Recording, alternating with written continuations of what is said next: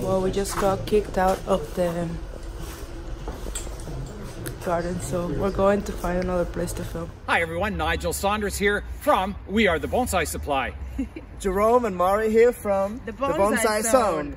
Oh. Wait, didn't we get that backwards? Well, it's too cold. I'm Nigel Saunders from the Bonsai Zone. And I am Jerome, and this is Mari from the Bonsai Supply.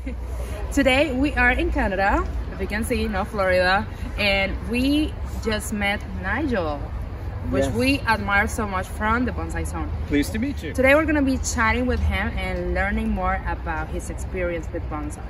And asking me tough questions, I hope. Yes.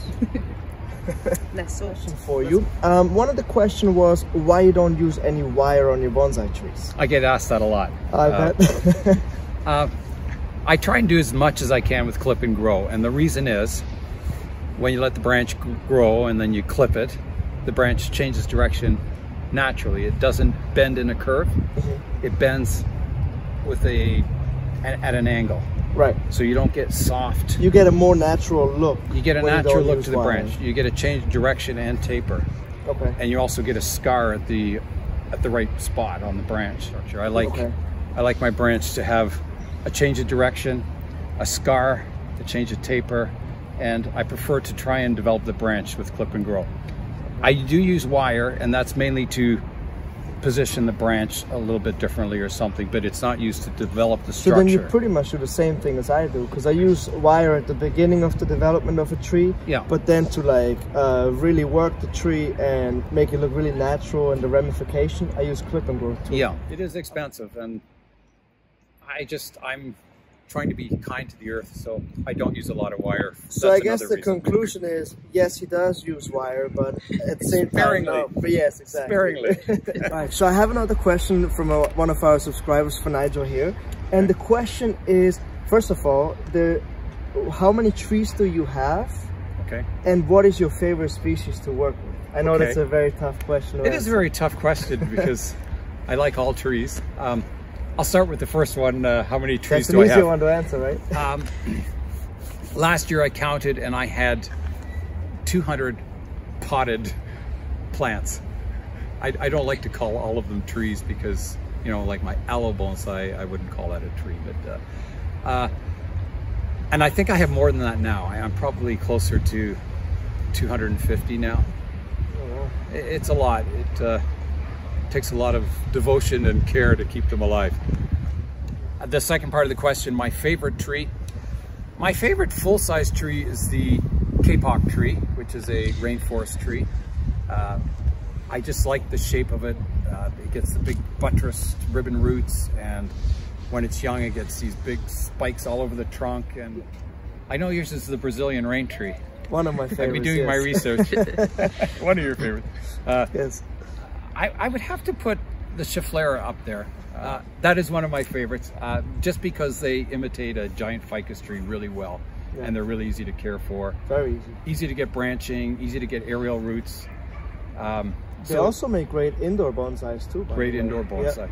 And I think like that banyan style tree with the aerial roots and the big umbrella shaped canopy is probably one of my favorite styles. It's just exotic and it looks like it's some lost jungle in the Amazon or something. And so, and that tree does that style really well and easy. So since you said you have 200 plus trees, so about 250 trees, and I noticed that you don't have a watering system. No, I don't. So how long does it take you to water your trees, and do you have help? No, I don't have help. I do everything myself. I have rain barrels that I dunk my watering can in. It's a 2-liter watering can. You do all of that with watering cans? Yeah. Not with a hose? No, no hose. Wow. It's all rainwater. Okay. And it takes me about an hour to thoroughly do all the trees. That's fast.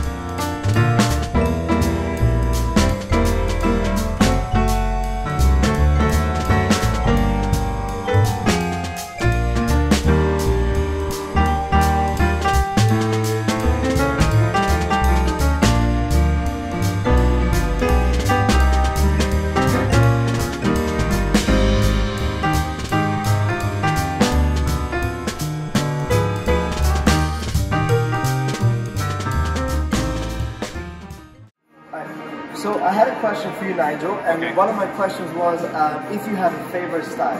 Favorite style? My favorite style is to style the trees in their natural form. So a spruce tree should look like a spruce tree, a maple tree should look like a maple tree, and so I think each species of a tree has their own natural style, and that's the style I like to see the tree in. So I don't have an overall, I'm not in love with broom style or you don't have cascade, a style. But I do like the tree to look like the tree in its natural environment.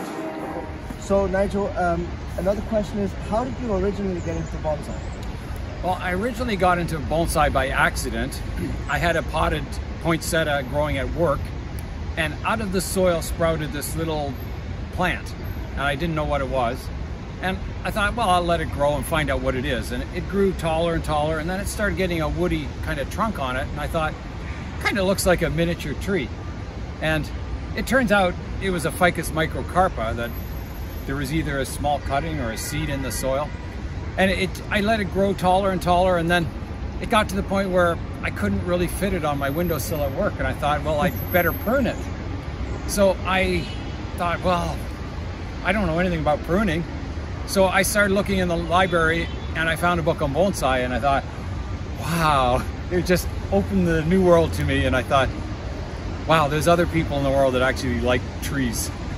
And so I pruned it up, and that was my very first tree, and I still have it today. Is that the one you did a video on like 3 videos ago? Yes. Where you recorrected the roots? Yes, okay. Yeah. Oh, that's a very nice tree. That's my very first tree. Oh, wow. So it's 26 years old now. Very cool.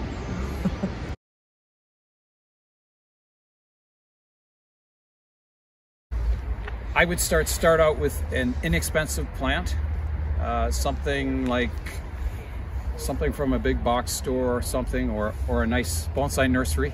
Something inexpensive that you can practice on, because the first step of growing bonsai is keeping it alive, and that takes dedication. You have to really like the tree, and you have to be faithful about watering it consistently when it needs it, and you have to keep it in good conditions.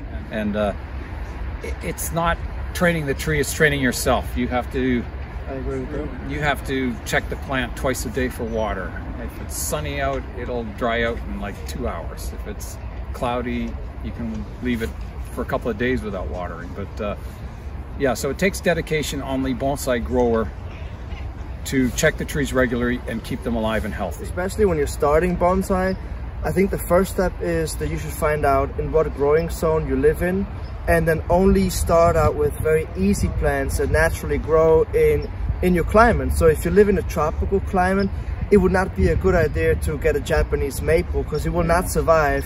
And then bonsai does not make as much fun. So if you live in the tropics, get tropical trees and watch YouTube videos, right? Yeah. The Bonsai Zone or the Bonsai Supply, read some books, maybe join a club. So that's what I would recommend to get started. Yeah. So one question that I had for you as well from one of our viewers is, how do you get your hair like this? That's... Do you use a curly iron or? No, what you do is you wake up and it looks like this. That's all I do to it. There's no styling or anything. That's just the way it is. Incredible. What is that hairstyle called? Do you have a name for it? I think it's broom style. Broom style? I love it. I'm Nigel Saunders. Thanks Jerome and Mari for coming all the way from Florida to visit me here in Canada. It's been an honor to be in your video. Thank you, Nigel, for having us and for showing us around. The honor was ours. Canada was amazing, and if you haven't subscribed to his amazing channel, The Bonsai Zone, please do. Yes, and please make sure to subscribe to our channel as well. Comment below, and we'll catch you guys next time.